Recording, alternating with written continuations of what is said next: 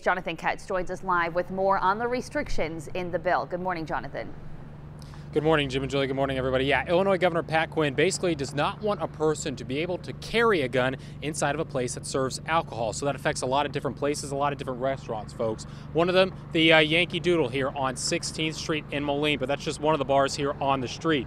Another restaurant that would be affected, folks, another bar too, the Belgrade here also on 16th Street, south of 23rd Ave in Moline. Two places where you would not be able to carry a gun legally if this bill were to go into effect. Now, the governor has been campaigning for his changes since last week while he's been in Chicago. His new bill would only allow residents to carry one concealed gun with one ammo magazine holding no more than 10 cartridges. Local governments would also be able to enact assault weapons bans if they liked. State Rep Pat Verschoor says he will not vote for the governor's changes today. He told us there is basically no chance that the governor's veto will stay the way it is either.